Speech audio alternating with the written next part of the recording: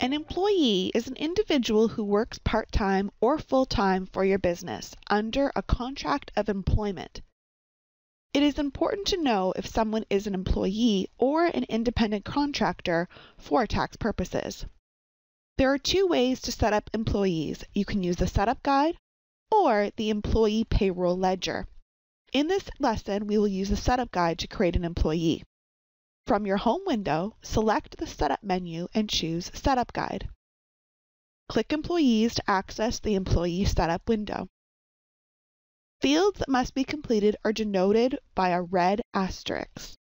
These include employee name, birth date, tax table, and pay periods per year. While the remaining fields are not required, we recommend you enter the information as well. In particular, the SIN is not necessary, but it will be required when you prepare the employee's tax forms.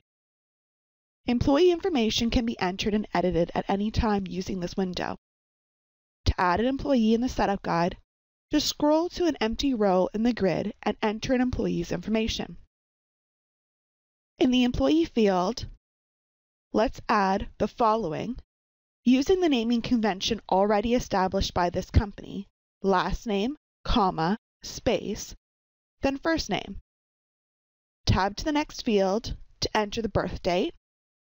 Ensure the date is correct as this impacts some deductions such as CPP. Next, from the tax table drop-down, select the province in which this employee works.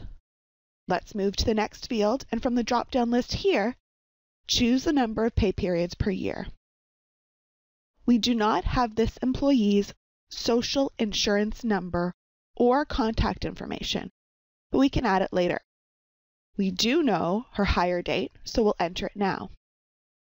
To view more details about this employee, double-click the employee's record to open the Payroll Ledger window. Everything about an employee is stored in the Payroll Ledger, which is also known as an employee record. As we mentioned at the beginning of this topic, the Payroll Ledger window is another method for entering and managing an employee record. In the ledger, there are several tabs with information about the employee. These settings are covered in detail in future lessons.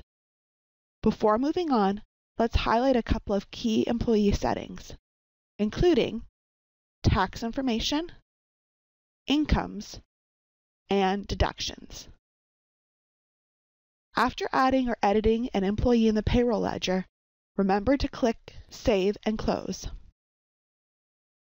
We're also finished with the Setup window, so we'll click Close to close the Employee Setup Guide.